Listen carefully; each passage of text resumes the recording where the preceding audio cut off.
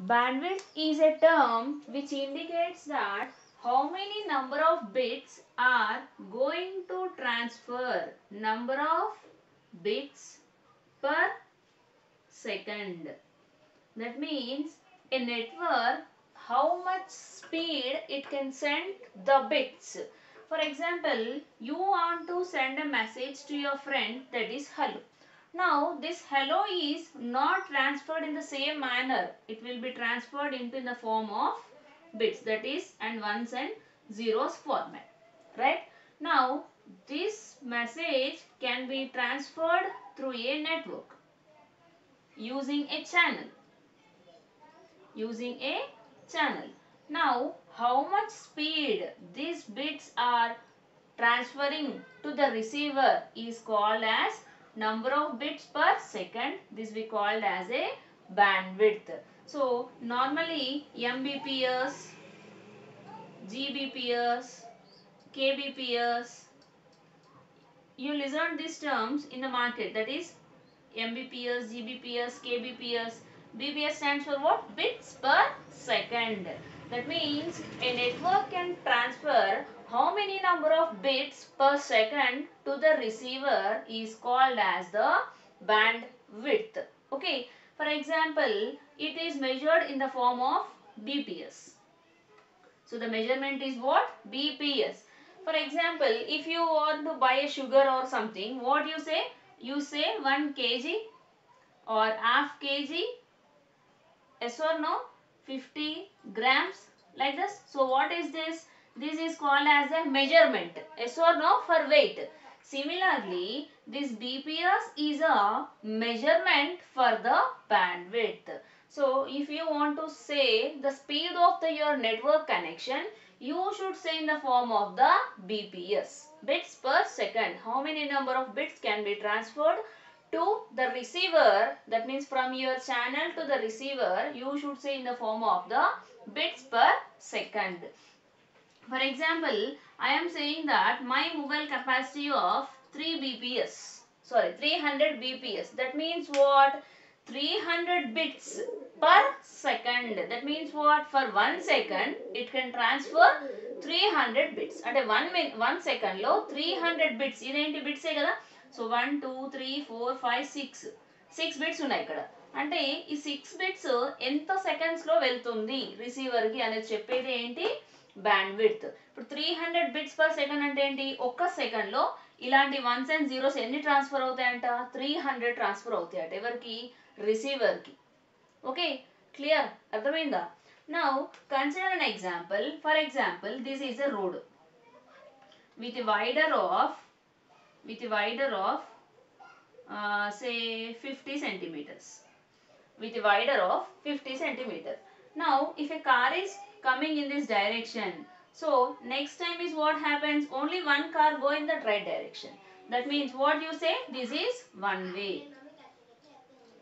So you are coming in this direction, you are going in the direction. If you like that, we say two way. If only one car is coming, no car other can go, what you say? This is one way. Now what you say? This is two way. For example, if I increase the road size to 100 centimeters, what happened? Is the traffic will be there on this road? Here if you consider, traffic will be there. Here traffic will be there. Why? Because you have less width road here. If you have more width road here, no traffic will be there. No traffic. Why? Because so road is very much wider. So any car can go in this direction and in this direction and in this direction also. So as much of bits per seconds are going to increase, the network traffic also very less. For example, I have 1000 bits. What I have? 1000 bits I have. I want to transfer 1000 bits. If my mobile capacity is this, how many seconds I need? I need 300 plus 300 plus 300. 900, 300 per second, 300 per second and 300 per second. So for 1 second, 1 second, 1 second. So 3 seconds I need to transfer 900 bits. More 100 seconds are there, 100 bits are there. For that consider half second is required. So how much time I require to transfer 1000 bits? 3.5 seconds I need. If I have my mobile capacity of 500 bits per second, if I increase the speed of my mobile network, so 500 bits per second, so how much time is required to transfer 1000 bits? Simply 500 plus 500, 2 seconds are required. That means what? How much speed you are increasing whenever you are transferring a data from one device to another device through a network. If you are increasing the speed of the network, then the time will be taken to send a message is very less. As the example we have discussed here, if the road is lesser wide, traffic will be there. If the road is very wide compared to here, then there will be no traffic. Similarly, here also, if you increase the capacity of your network, then the data will be transmitted very speedily. Clear? So this we call it as a bandwidth. So bandwidth means what? How many number of bits you can transfer through a channel is called as a number of bits per second. Right?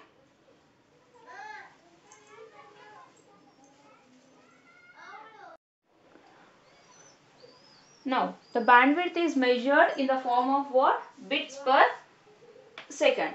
It is also called as BAUD. B-A-U-D. So it is also called as what? BAUD. But BAUD means bits per second. BAUD can also be defined as bits per second.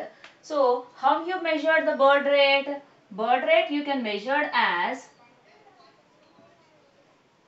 baud rate is equals to bits by time. That means number of bits you transferred by time. That called is what? Bits per second. Per means what? Division. Bits per second. That we call it as what? BAUD. So this bandwidth can be defined as three types. So this bandwidth can be defined as three types. That is broadband, narrowband and voice band.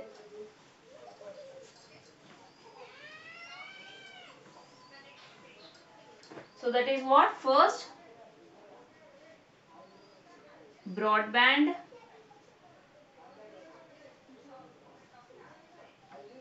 voice band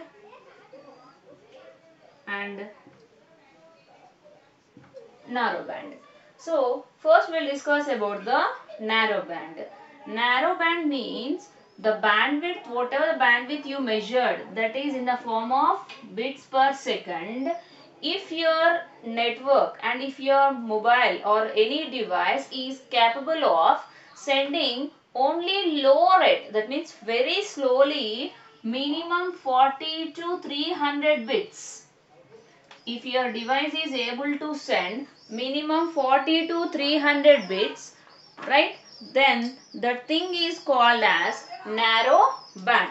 So this narrow band is very slow and it is useful in telephone graphic.